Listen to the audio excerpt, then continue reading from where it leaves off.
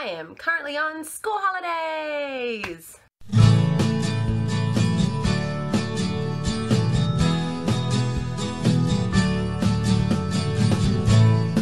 Hi everyone, welcome to Talk and Chalk. I'm Beck.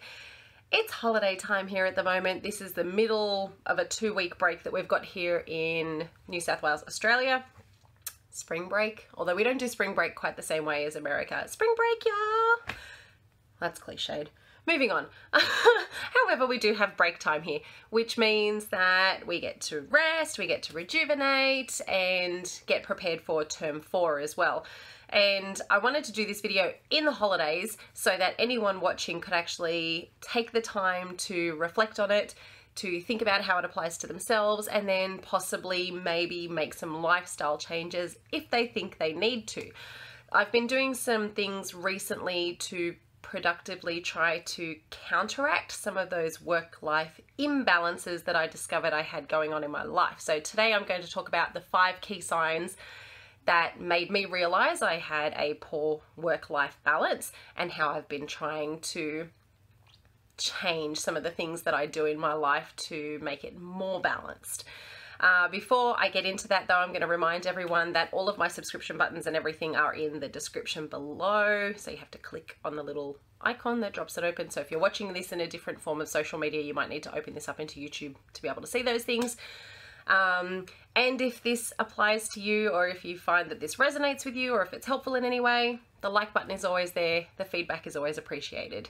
So I wrote some things down in my trusty notebook, as I always do, and I'm going to concentrate very hard today to not say as many times as I normally do. If you're new to the channel, welcome. I probably will say a lot. If you're one of my regular followers, thank you for the continued support. Thank you for all the messages that I always get from people saying that they found it beneficial. Believe me, the feedback is much appreciated. So, 5 signs I found. I'm sure there were more signs in my life that showed me I was doing things in a way that probably wasn't the most mentally or physically healthy way to do things. I'm a mum of 3. I have a full-time job. I'm an assistant principal, which means that work doesn't stop at work. I bring things home, and I've brought things home even when I was a classroom teacher. Being an executive doesn't make that any different, really. I guess it's just the type of work that comes home that changes.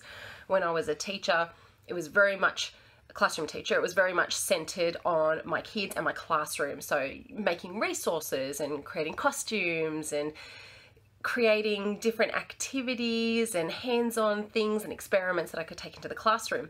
Now that I'm executive, it's much more admin driven, lots of stuff on the computer. There's still elements of making actual things and designing things, but I guess a lot of that happens on site. I guess maybe that's come down to me refining my practices and knowing what is appropriate to bring home and what should stay at school. Practices have now changed as well. So in terms of marking and things like that, really people shouldn't be taking home a ton of marking. I know that's different for secondary. You've got lots of assignments and things more in the primary aspect of things. You know, we're not bringing tons of books home to mark in that kind of aspect. It's not quite the same. So first sign though, I realized that my health was just not my #1 priority, which is not a safe thing. We've read the articles now, especially about that principal who passed away at her desk. And there's lots of other principals out there and teachers who have been hurt on the job. And that's not necessarily through a fault of their own. It could be because they've been in bad health or because, you know, something else that's happened. But me realizing that, you've heard me rant about this before, I'm carrying extra weight from having 3 kids, and really I probably should have. I have lost some and then gained it back when I had my 3rd bub, and it's hard to lose that weight, especially as I get older, and I know I'm not defined by my weight. My body is not all of who I am. However, it does impact my health. It means that, you know, my sleep patterns become different. It means that I think differently about clothes that I buy, or it might impact how I feel emotionally inside this skin. And at this current way that my body is, I don't like the way that I feel in this skin. And so really that's on me. That's on me to eat better and exercise more. And I like food. I find it hard to restrict my eating habits. Pizza is my favorite food, and if you work with me, you'll know that I enjoy any of the morning teas and things that we have. So for me, I found that all I was doing was, the only times I was eating healthy or exercising is when I consciously had to actually think about it. Hasn't been habit for me. And this is not to say that I eat completely bad or anything like that. It's just bad habits that I've picked up that I haven't gotten rid of, I guess.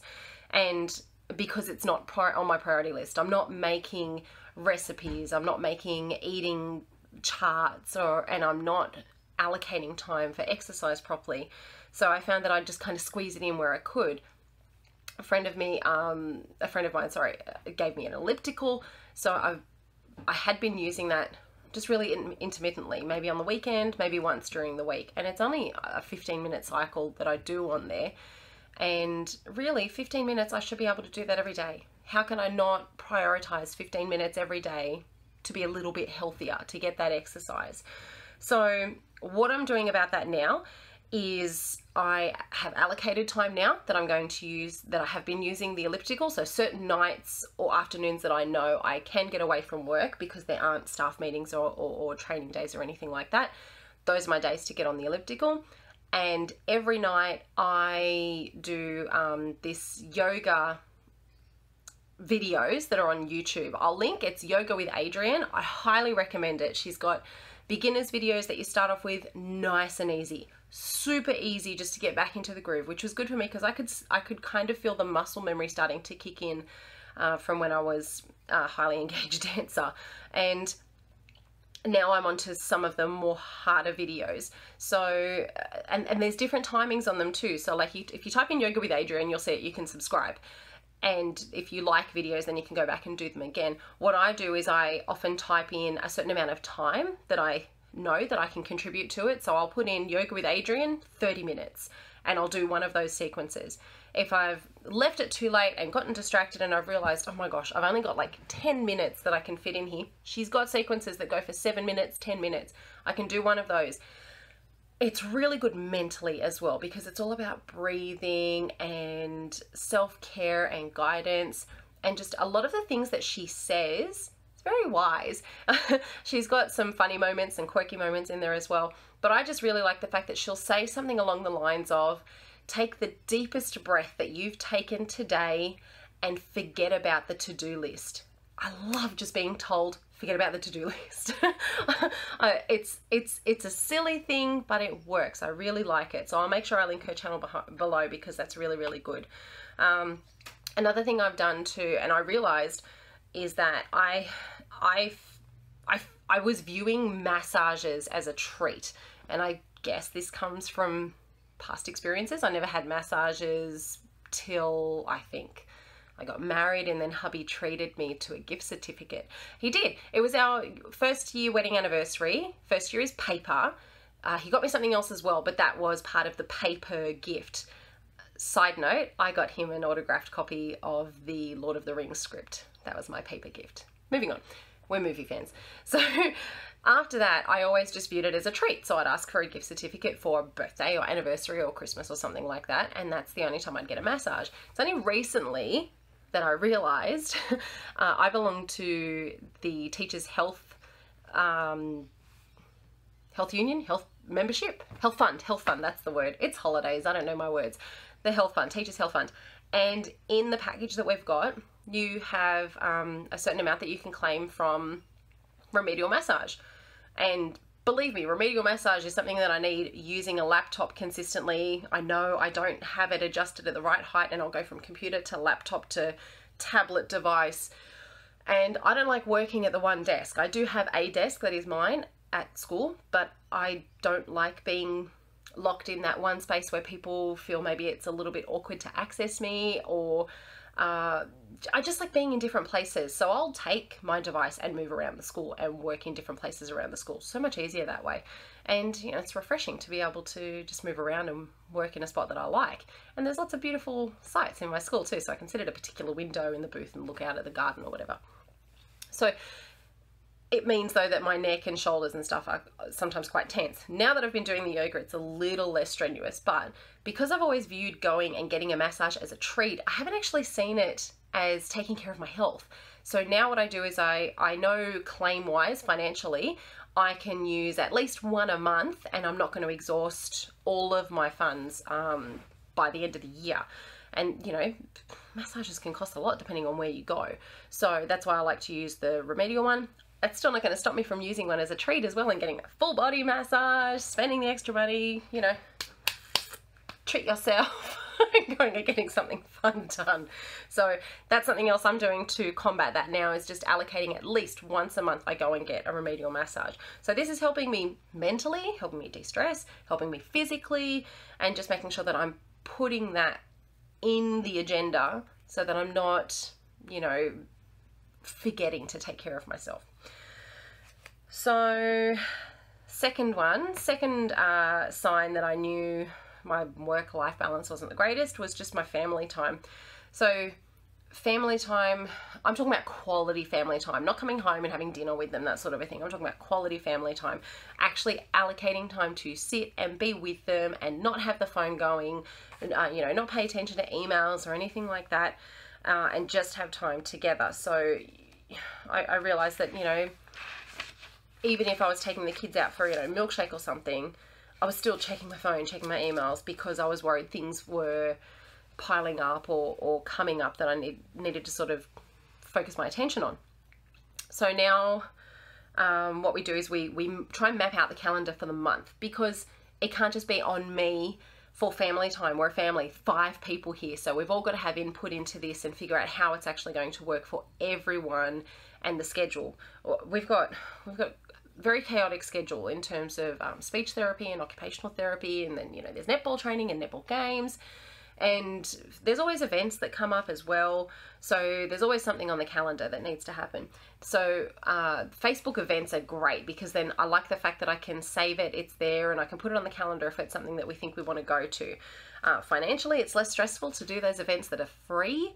We're a single income family, so we like to, you know, try and make sure we're not digging ourselves in too deep when it comes to things like that. You don't have to spend money, you know, to have fun with the family, but we also don't want to spend all weekend at home just sitting around doing things at home either. We like to get out and about, and which is good for my son as well in terms of his social skills. You know what? It's good for any kid in terms of social skills and just learning how to behave in public and use your manners. So what we do is we have the calendar now, and we slot those things in, and then we see what's free. So what I try and do is alternate my Friday afternoons now, because no one wants to stay back at work on a Friday anyway. So I try and alternate. One Friday is for me to come home and I take the kids and we go and get frappes. It used to just be milkshakes, and then I introduced them to a taste of my frappe, and now they act all hoity-toity and want their own frappe because they're tasty. Sometimes I just get them that frozen Coke Spider thing because it's only $2. But now what I do is I know that's my allocated time to do that. I'm not looking at my phone unless I'm taking pictures of the kids. I'm not worried about the to-do list because I know that's my time with the kids. So we usually go to Macca's, have a frappe, and we pick one that has a good playground, and then we go out and have a play. And it's good for my little 2-year-old because he's learning to use everything that's there, and we play chasings, and I get time with all of them.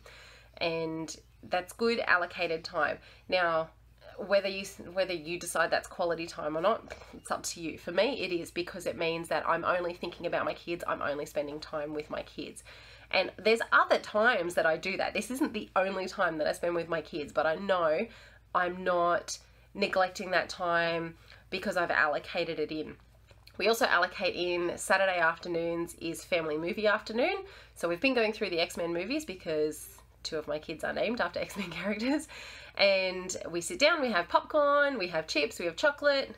Not so great for my diet regime, but you know, I'm not going to deprive myself. I want to have fun in my life as well. We tried those new chocolates with the CCs in them. They're a bit weird. It was okay, just a bit weird. Anyway, so we've been doing that. So that's Saturday afternoon. And now the kids get excited about that. We're talking about what's coming next because we've been through enough X-Men movies. We can't do the later ones, some of the later ones, because they're for older kids, especially the latest Logan movie. And we're moving on to the next thing now. So we've been talking about maybe going through the Pirates of the Caribbean movies and watching those. So, you know, that's the next thing we need to do. And we allocate those other times as well to maybe go to the play centre, go to the park, we've got a bicycle education centre local to us at Campbelltown, which is really good. The kids love it there. And, you know, we can go and spend time together and learn some road safety rules at the same time. So the difficult part with all of this is time just with me and my hubby. We used to go out all the time to movies and everything, you know, before you have kids and you're splashing money on different things and we have kids. We still had grandparents around to help babysit, so hubby and I could go out, but now both my parents and his have moved to a distance away that's too far to do babysitting. And the family that we do have close by, for various reasons, are unable to babysit. They've got their own reasons, and I absolutely agree with them. And plus, it's a lot to ask for someone to babysit 3 kids, especially a toddler and one on the spectrum. So hubby and I haven't been out together for like a date night since before my youngest was born. And I think it was while I was pregnant for his birthday. We went out to that awesome seafood restaurant above the Sydney fish markets. Amazing food there. And then we went to the casino for a bit of a punt afterwards. So that was in 2015. August 2015 was the last time hubby and I had a date night without the kids. So that was a long time ago, and that can be a bit straining, but we know that as the kids get older, that's not going to be the same for us. So it's just a matter of time, and then, you know, we'll be able to do those things again. So oh wait, no, I tell a lie. We went to a wedding. Does a wedding count? I don't know. It wasn't really date night. We got to go out, I guess. We ate.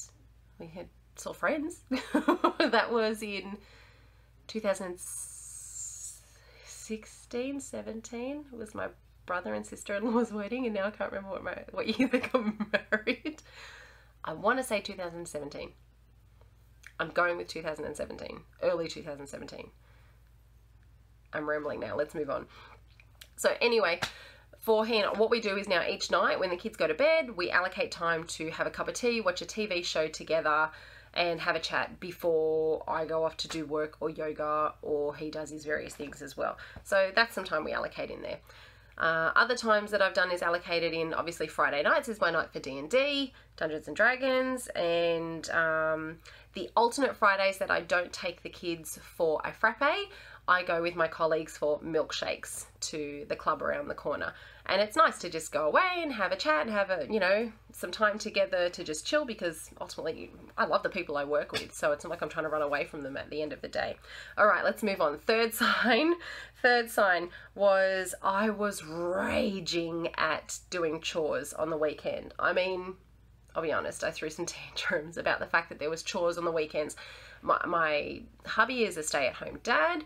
He does a wonderful job with our kids. You know, he does all the lunches, he cooks all of our dinners. We do washing together on the weekend, and he usually hangs it out first thing on a Monday so that it's done, you know, depending on the weather. And, you know, the kids are now old enough, they contribute with the chores sort of throughout the week. So when it got to the weekend, I found I was just having a tantrum about putting clothes away and having to do dishes. And I know that seems really, really, really petty and childish of me, but it was just my sign that I didn't have enough of a balance of what was going on, because I had been doing so much all week long. When I got to the weekend, I just wanted to, you know, crash and chill, and I didn't have that chance to do that because I knew these other things needed to be done, and it was very, very frustrating. So I had this conversation with hubby, and we've looked at, you know, what I'm doing through the week as well, and what I need to allocate in terms of getting that nice balance, because I've still got to contribute to the house. It's not like I'm trying to get out of it, but it just felt like that those chores were taking up too much of the weekend. So we're trying to train the kids now to fold and put their own clothes away, so at least they can put their clothes away during the week. I can still put mine and Bub's away. Hubby has a hard time with our youngest's clothes because he's got such big hands and they're little clothes to fold, and if you've got bits that are tucked in and you can't pull them out, so I'll do mine and Bub's. And and just to help teaching the kids as well to be responsible about some of that cleaning stuff. So it's not much of a difference, but at least I guess in terms of my balance, I feel like we're all sharing the load a little bit. And again, I know that sounds very, very selfish on my part, but this is where I'm at and this is what's working. So now, you know, Saturday morning or whatever, I get up and I do some dishes and I put some clothes away, and it's no big deal because I know everyone's doing, you know, their part. And also I've had those breaks throughout the week that don't make me feel like I need to just do nothing on the lounge all day. Fourth sign is that I only see my friends really at weddings, birthdays and funerals, which sounds a little tragic. And I guess I've tried to fit in coffee dates with people that live local to me, but a lot of my friends live really far away, and that makes it harder because that then makes it costly as well. You know, you've got to pay to travel to go and visit each other, and if it's too far away to travel back in the same day, then you've got accommodation. And yes, we've all got, you know, lounges and beds and things that we could put each other up in, but we've all got kids now as well, and it just becomes very onerous and feel like you're imposing, even though they're your friends. It just starts to get a bit awkward. And honestly, this is one that I've been stuck on. I'm not sure how to improve on this one, especially when distance is a factor. This one I'm still thinking of, but yeah, trying to fit in coffee dates and trying to fit in, you know, Skypes with friends. I try and do a Skype with my parents every second Sunday, and yeah, that kind of helps to sort of keep in touch. In my head, I'm imagining that as the kids get older and they're doing their own thing, then we'll have more time to spend with our friends as well, kind of the way we did before we had kids. I don't know about that one. Maybe if you've got older kids, you could let me know.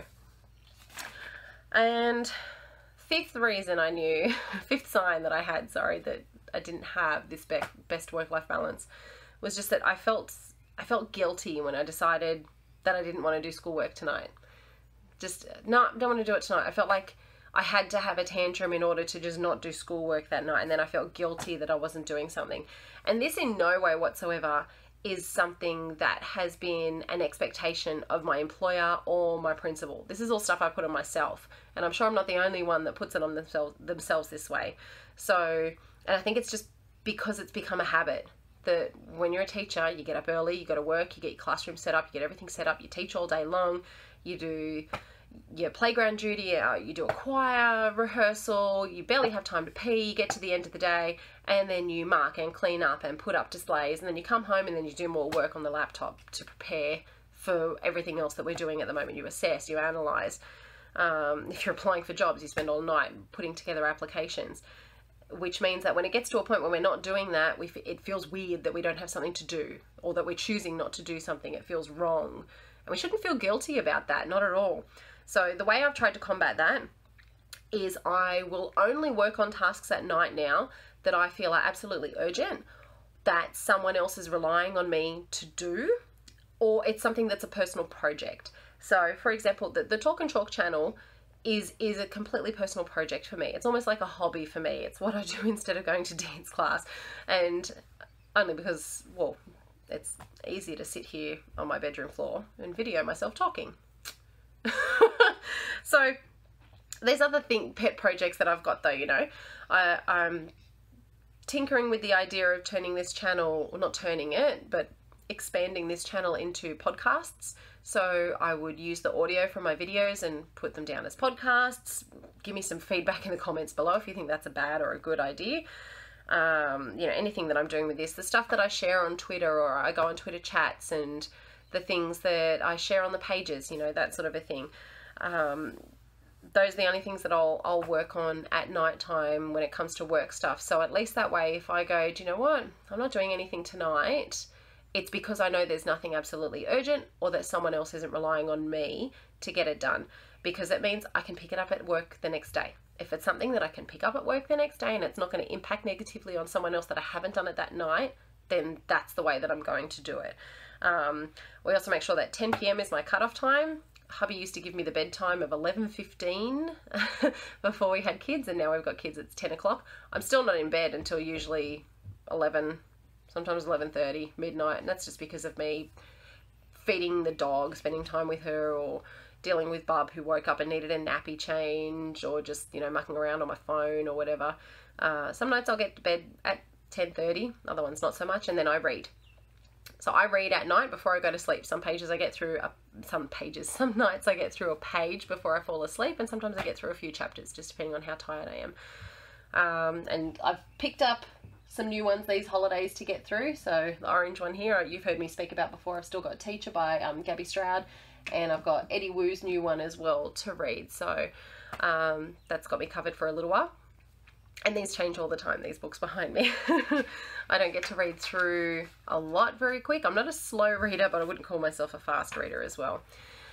So those are the 5 key things that I found in my life that made me recognize I needed to change some of the things that I was doing. Mainly the ways I was prioritizing my time. So like I said, you know, I don't think work should dominate our lives like that, but I do what I do because I love my job. I love the people I work with, and I want to make sure I'm good at it because I love what I do. This isn't, I don't know if anyone feels like this is an expectation. I know sometimes we feel like we have to justify getting the holidays that we get, and it's because we work so hard all year long. And do you know what? When you think about it, all those people that talk about a 9-to-5 job, most of us are at work 8 till 4. It's no different to a 9-to-5 job, and we don't get an hour break for lunch, and we don't get to leave site to do things. We don't get to slot dentist appointments in throughout the day and chop out and come back in again. You know, our job is full on. And those people who keep saying, you know, you've got 12 weeks holiday a year, we know we work through it. Even if you say, because these holidays I've allocated the first week to doing no work, and then the second week is the week that I can get some stuff done. Hubby's told me I'm only allowed to go into school 2 days these holidays. He put his foot down and said, no, it's family time, holiday time. You do what you need to do, but you're only getting 2 days to do it. Might sound harsh, but I know it's what I need as well. Otherwise I would be saying I want to go in there more and more and more, and it's just going to take away time from the family. It's not because I want to get away from the family, it's just because I've got this sense of urgency that things need to be done, and that's on me. I'm just looking at my notebook to make sure I didn't forget anything that I've written down, but it doesn't look like I have. So hopefully this has been helpful for you. If you've made changes in your life that you think are absolutely helpful, that you think would help me or help others, please pop it in the comments below. Share this video, tag it with anyone that you think might benefit from it. I think during the holidays, this is your chance to definitely catch up on some rest and relaxation. Get ahead of jobs if you think that helps you throughout the term, because ultimately you've got to decide what's best for you. A lot of people think that it's about time management. I personally think it's more about prioritizing your time, not about analyzing how you use your time. Just set that list of priorities. What comes first? What's most urgent and important for you? And please don't put your health all the way to the bottom. I highly recommend putting family and health up at the top there, and then you decide what aspects of your work belong in that list as well, because ultimately you can't do your job if you're dead. And that's really not the greatest note to leave you on, but that's where I'm going to leave it today. So I'll put my subscription button down at the bottom here. If you haven't subscribed yet, you just hover over that and click to subscribe. I'll put another one of my videos at the top there, and I hope you're all enjoying a lovely holiday break. Thanks everyone. Bye.